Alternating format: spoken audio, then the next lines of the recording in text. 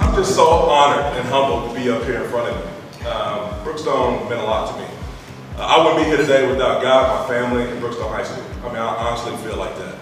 And I have a lot of people to thank for it. I mean, I'd be up here all night if I really took the time to thank each individual person for what they meant to me in my life. What did Brookstone do for me? I felt like it provided me with a great opportunity. That's what it was. You're like, man, that's not very insightful, but that's what I got for you. It provided me with a great opportunity. Look, I live 20, 25 minutes away from Brookstone. That wasn't even on my radar going to school there. I was playing soccer and I was happy with that. Although I wanted to play football, my mom wouldn't let me play, and I have her to thank for probably being able to play as long as I did in the National Football League, because my body didn't get all beat up. And I played soccer, and I played, and I had a different group of friends.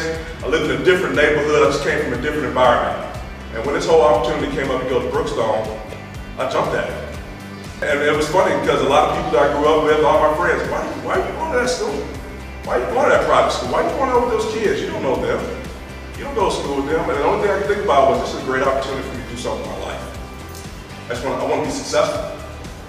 And at the time, and I'm sure it's still the case today, 1% of the people that graduate from Brookstone go on to college. That's what I had in mind. That's what I was thinking as a 9th grader. As a 14-year-old sort of insecure kid coming in the front door, I was like, man, I don't know very much what I want to do in my life. I know I want to be successful. I know going to this school is going to give me the best opportunity and the best chance to do it. And now I get the opportunity to pass it forward.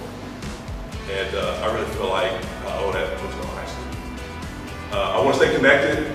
I want to make this some type of way. I want to stay connected with the people here. I feel like you do mean so much to me. I know I've gone off and kind of done my own thing for the last 20, 25 years. But I'm really ready to come home and just stay connected with my family here.